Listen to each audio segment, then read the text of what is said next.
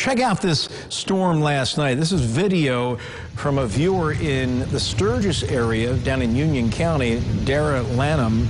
And she captured this storm shortly after sunset, and that setting sun illuminated the top of this classic cumulonimbus cloud. We rarely get to see these in their full formation because we have so many storms in the area, but you could watch them from a distance last night, and you could see the extensive vertical development.